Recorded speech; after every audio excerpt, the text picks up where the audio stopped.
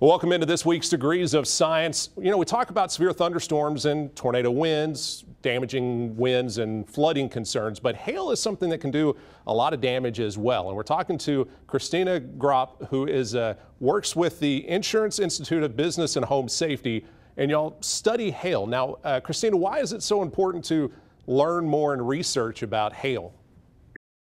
That's right. Hail is one of the 4 perils that we study here at IBHS. We study wind, wind-driven rain, hail, and wildfire. But hail in particular is a really big loss driver when it comes to severe weather. In fact, in any given year, more than 60 to 80% of the damage that we see from severe weather is actually caused by hail. Most people tend to think it's from tornadoes, but it's not. It's hailstones. We see so many hail events that damage property outside, and it really drives up loss. So IBHS spends a lot of time researching hail. We do that research both out in the field across the country and in our laboratory here in Fitchburg, South Carolina. So when you talk about the damage and how immense it can be, what kind of damage do y'all see when it comes to some of these big hail events that roll through? Sure. Well, starting with about ½ inch hail, that's when we can start seeing damage to crops and vegetation outside. So it doesn't have to be very big to start seeing some of that damage. Now, when we get up to about 1.5 inch sized hail, that's when we start to see more damage to cars. And 1.5 inches up to about 2-inch hail is when we start to see damage to our roofs. And that's a big focus for us at IBHS, is the impact of hail on roofs. When hail hits a roof, it can dent shingles, it can tear shingles, and it can displace those protective granules that are on your shingles as well. So those are the 3 ways that hail damages that roof. Once we see hail even larger than that, you get up to the giant stones and the gargantuan hailstones. Those can even come through your roof deck and into your house if you're not careful with some of those bigger stones. Once we add in the wind-driven hail is yet another way that hail can damage our homes and businesses. We can see damage to siding. We can see damage to air conditioning units outside, windows. Just about anything that's outside could be damaged by hail, especially wind-driven hail. So you were talking about the massive hail. Tell me about y'all's group that y'all send out to study these potential record-setting hailstones that we see sometimes. Yeah, our hail quick response team is a couple of us here from the field research team, and we go out very quickly after severe weather events when we may have a record-setting hailstone on our hands. And that group brought me and one of my colleagues down to Salado, Texas back last April after a hailstorm came through, because we saw a picture on social media of a hailstone that was just so big. I've actually got a print of it right here with me. We flew down the day after the storm hit to a homeowner in Salado who had found the stone, and she put it in her freezer because she thought it was interesting, and she happened to tweet about it. We saw her tweet, and we reached out to her with the help of the local National Weather Service office down there in Dallas, and we connected with her to go down and measure the hailstone. She invited us into her home so that we could document it. And many people ask, well, why fly halfway across the country from your lab in South Carolina to scan a hailstone? And it's such important data for us and for the research engineers here at IBHS to have these really good measurements of hailstones. We don't see a lot of hailstones that are quite this big. This stone here from Salado, 5.67 inches in diameter. But getting a precise measurement on something this large and this uniquely shaped is challenging. And that's what 3D scanning really helps us with, is getting those accurate measurements. And it allows us to capture the volume of hailstones.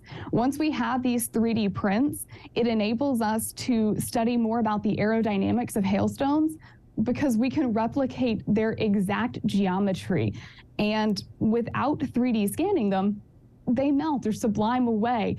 and we lose some of that time to study them. So 3D printing has really opened up more doors for us in the research side of hail to better understand hail so we can better forecast it and better understand how it impacts us. We've done a couple of these different deployments. Now, Salado wasn't quite the state record. The state record remains the Hondo, Texas hailstone that we 3D scanned the year before, back in 2021.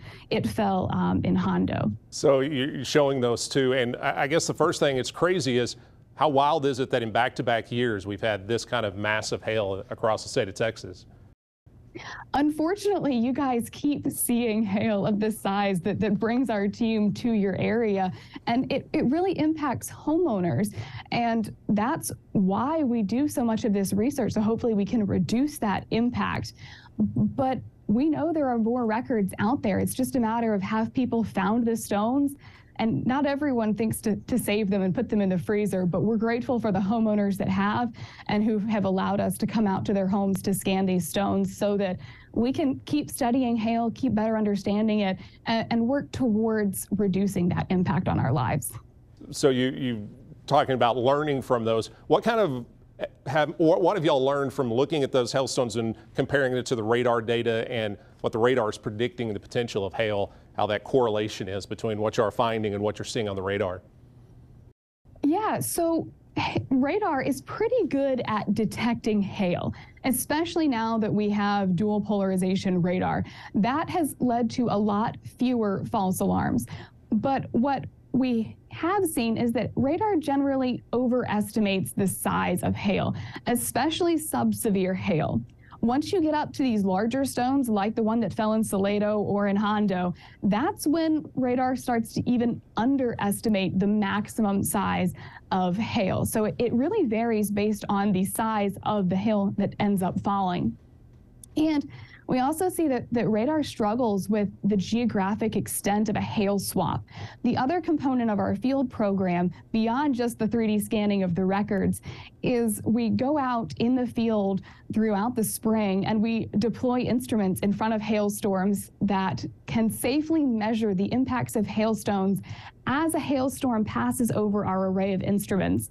Then we go back afterwards and we collect our instruments, we measure the stones that are on the ground, we 3D scan some of those as well, and then we can compare it to the radar data. So we can really get that ground truth of where the hail actually fell and how big it was compared to what the radar says fell. And that's where we've been able to make these connections between our ground truth data and what the radar says. There are very few research projects that are dedicated to hail. In fact, we're the only one in the US right now that's dedicated to studying hail. There's a project up in Canada now that's also studying hail specifically. But it's not a peril that a lot of folks focus on. Most of your field campaigns are focused on tornadoes and other hazards that come with severe weather. So this data that we collect is pretty unique. So with all the research you've done and being out in the field, have y'all found any specific types of environments when it comes to storm that may be more conducive to these big amounts of hail or those big monster hailstones as well? Yeah, that's one of the big goals of our project, is understanding the environmental conditions that govern hail production. And it's something that we continue to look at. Our field program continues, but one of the things we've started to look at is that it's more than just shear and buoyancy. We look at things like updraft widths. And when we're talking about shear in particular, we're starting to see that the more east-west shear that we have in storms really helps hailstones stay in that hail growth zone a little bit longer and reach some of these larger sizes. So you've been out in the field and doing a lot of stuff, but you also have a lab that y'all do work there. What kind of research and work are y'all doing in the lab to continue to learn about hailstones as well? So all of our field work informs what we do back here in the laboratory. When we started our lab here and built this facility back in 2010, we wanted to replicate hail in the lab, but there wasn't enough data. That's part of why we started the field program, was to collect that fundamental data on the properties of natural hailstones. And now that we have the largest research grade data set of hailstone measurements, we're able to realistically recreate in the lab manufactured hailstones. And that allows us to do testing against like roofing products in particular. That's a big focus of ours here at IBHS, is how hail impacts roofs. So we take the data from the field, we manufacture hailstones here in the laboratory, and then we test them against roofing products so we can take a look at what impact-resistant shingles actually live up to their label as being impact resistant. So you're talking about making artificial ones. This, you know, for anyone that's been out with hail, it can be all different kind of shapes and sizes and odd looking shapes like that. Do y'all take that into account when y'all make the artificial hail, so see how that impacts stuff? We tend to keep all of our hailstones right now as spheres in the laboratory. We're starting to explore some more of those unique shapes, but all of the other properties of hail, including its hardness, which is a unique one, we keep that mimicking what we see out in the field. So hailstones are a lot different than the ice that comes out of your freezer. They're less dense than that. And we mimic those properties back here in the laboratory. So what we are testing roofing products against is just like what falls and hits your roof. Well, Christina, I really appreciate you taking time to talk with us. It's amazing, again, just how y'all's group to just snap of a finger, jump on a plane, come from South Carolina to Texas to study something like this. But it's interesting the work you are doing, and I really appreciate you taking the time to sit down and talk with me. Thank you so much. And if you want to check out our roof shingle hail impact ratings that show you how well some of those impact resistant products really do stand up to hailstones, they're on our website. They're at ibhs.org/impact ratings. And you can use that chart if you're replacing your roof and getting new shingles to make sure that your investment in impact resistant shingles is worth it.